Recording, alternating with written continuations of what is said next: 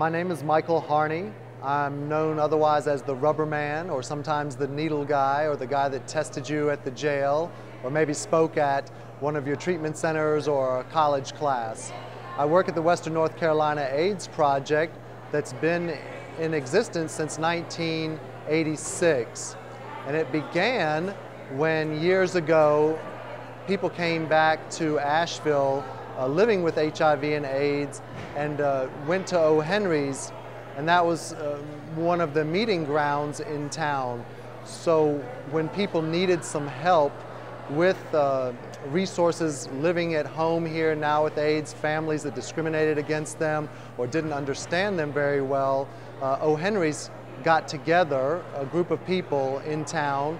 They used the resources to help those people and then came together and decided they needed to create an organization like the Western North Carolina AIDS Project. So the Western North Carolina AIDS Project has three main components. Most importantly, case management. So people with HIV and AIDS can get case management at our office by either going to our website, www.wncap, that's WNCAP.org, or calling even the United Way 211 and finding out more about us. We have a second area of expertise, and that's in the prevention education department. So that's in the department, that's the department in which I work. We provide educational forums in the community. We can adapt them to your needs. We can do trainings for licensed clinicians or counselors in the community.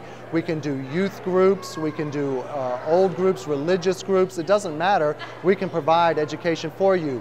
The third area of our organization is volunteers. Volunteers are very important for things like Dining Out for Life, which comes up every April. We have an auction, the Raise Your Hand auction, every fall, and we always need volunteers for that. And throughout the year, there are things like the Buddy Program, where if you want to be a volunteer and work with somebody who's living with HIV and AIDS, they can find a match for you to become a buddy. And lastly, on Saturdays, Loving Food Resources provides food boxes to people who are living with HIV and AIDS or other terminal illnesses, and they oftentimes need rides home, or they may need a ride to the food bank. So those are some of the ideas for volunteer services that we have. The Centers for Disease Control and Prevention, that's the CDC, estimates that there are about 56,300 new HIV infections that occur every year in this country, the United States of America.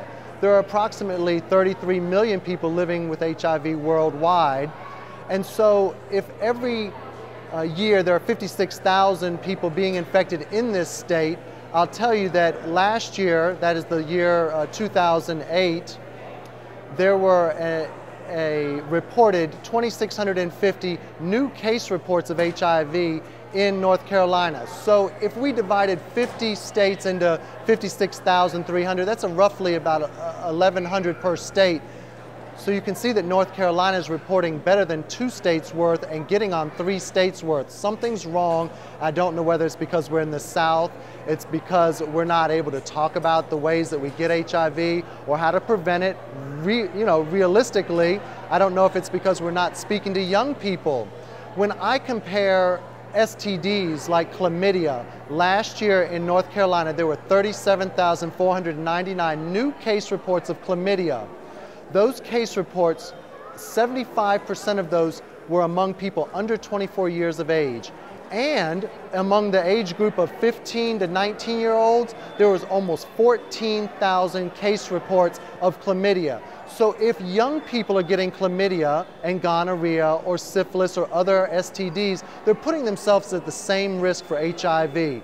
We must speak realistically to our young people. We must talk to them about their anatomy, about their bodies, and how to protect themselves and negotiate what they're willing to do or not willing to do. I want to inform young people so that they can make informed decisions. Be they informed decisions is all that I ask. Overall, there are some 300,000 people from this country who have died of AIDS-related causes. There are thought to be 1,100,000 people living with HIV or AIDS right now in our country. Every year people are dying. Every year at our office, the Western North Carolina AIDS Project, we see between probably 5 and 10 AIDS deaths. Every year is a little bit different. And sometimes it's older people, sometimes younger people, a variety of racial makeups. Women now represent 50% of all new HIV infections. It really has become a different face of AIDS over these last 30 years of the epidemic. So a really important thing to also know is that African Americans are disproportionately being affected by HIV, as are Latino Hispanics, as are Native Americans and Asian Pacific Islanders. But the African American population, both men and women right now, are being hit the hardest.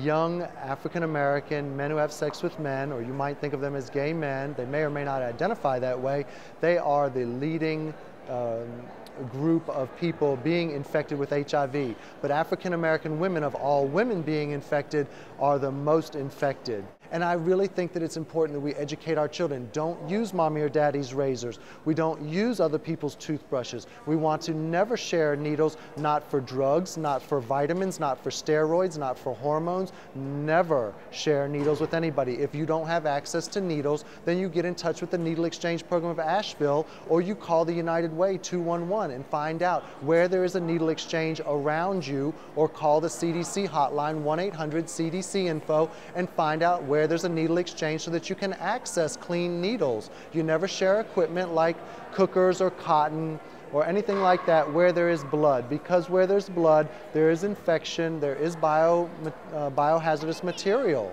Asked what are the 4 bodily fluids that transmit HIV, they include men's ejaculate, so semen, any of the vaginal fluids that come from the vagina, it's blood, and it's breast milk.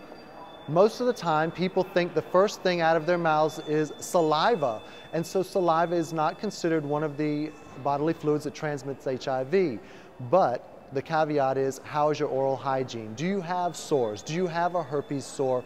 Do you have a cut in your mouth? Do you have bleeding gums? Or have you perhaps gone and flossed your teeth or brushed your teeth and created a portal of entry for men's ejaculate, for the vaginal fluids that may come out, or other blood or breast milk? So those are the bodily fluids that transmit it. But how does it get into our bodies? So we talk about sexual transmission. That is oral sex, your mouth to someone's penis, your mouth to someone's vagina, or you may also get it by vaginal sex. That's the penis and the vagina coming in contact, or the vagina and the vagina coming in contact. You may get it from anal sex, and not just men who have sex with men have anal sex. Sometimes heterosexual couples also have anal sex.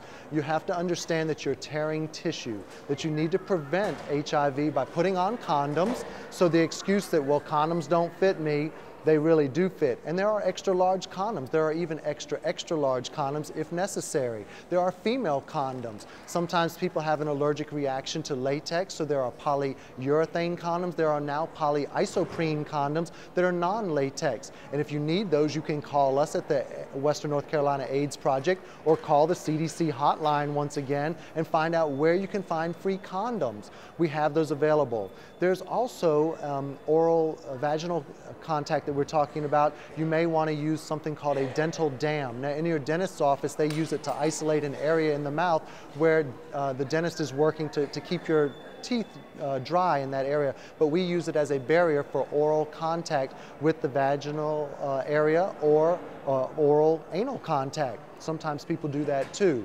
If you can't find a dental dam, get some saran wrap and wrap it up. You see what I mean?